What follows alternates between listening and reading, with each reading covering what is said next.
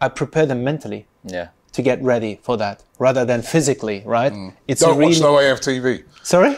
You say to him, don't watch no AFTV after the game unless you play well. Yeah, I mean, to be honest, we watched some of them, and when the comments was bad, I was like closing them down. Let's watch the next video. but you and Mesut did watch, and like, yeah, it was funny. In terms of AFTV and giving fans a voice. Yeah, it's funny, and it's the voice of the fans. Yeah, outside the stadium, and right away the emotional fans. You know, when you had a bad loss against someone. Sorry, I want to say sorry now.